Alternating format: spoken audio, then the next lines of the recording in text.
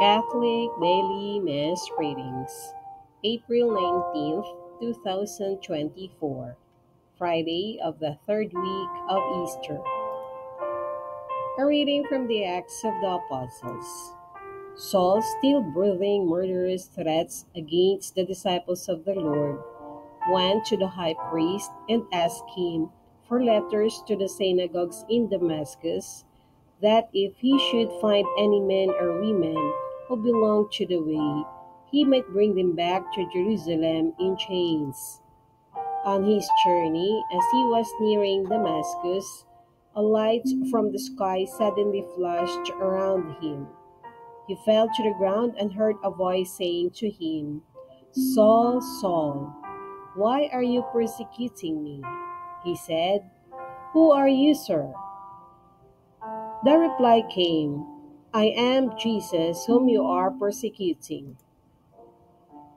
Now get up and go into the city, and you will be told what you must do." The men who were traveling with him stood speechless, for they heard a voice but could not see no one.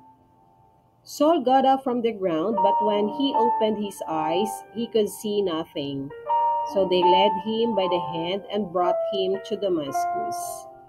For 3 days he was unable to see, and he neither ate nor drank. There was a disciple in Damascus named Ananias, and the Lord said to him in a vision, "Ananias." He answered, "Here I am, Lord." The Lord said to him, "Get up and go to the street called Straight, and ask at the house of Judas for a man from Tarsus named Saul. He is there praying, and in a vision he has seen a man named Ananias come in and lay his hands on him, that he may regain his sight."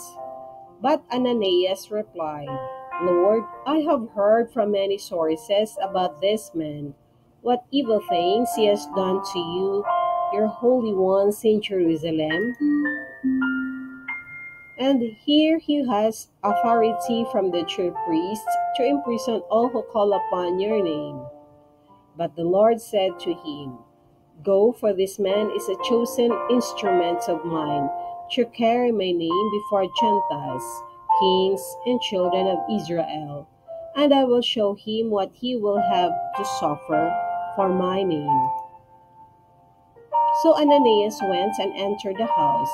Laying his hands on him, he said, "Saul, my brother, the Lord has sent me, Jesus, who appeared to you on the way by which you came, that you may regain your sights and be filled with the Holy Spirit."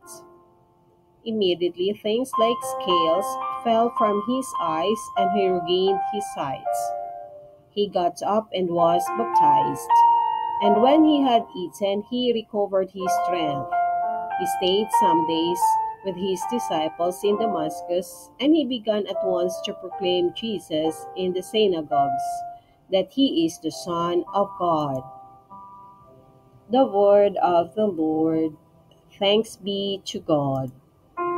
Responsorialism, let our response be, go out to all the world and tell the good news. Praise the Lord, all you nations. Glorify him, all you peoples. Go out to all the world and tell the good news. For steadfast is his kindness toward us, and the fidelity of the Lord endures forever. Go out to all the world and tell the good news.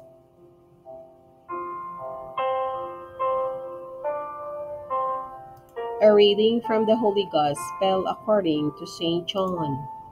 The Jews quarreled among themselves, saying, "How can this man give us his flesh to eat?" Jesus said to them, "Amen, amen, I say to you, unless you eat the flesh of the Son of Man and drink his blood, you do not have life within you. Whoever eats my flesh and drinks my blood has eternal life, and I will raise him on the last day. For my flesh is true food, and my blood is true drink. Whoever eats my flesh and drinks my blood remains in me, and I in him. Just as the living Father sent me, so I have life because of the Father. So also the one who feeds on me will have life because of me. This is the bread that came down from heaven. Unlike your ancestors who ate and still died, whoever eats this bread will live forever. These things he said while teaching in the synagogue in Capernaum.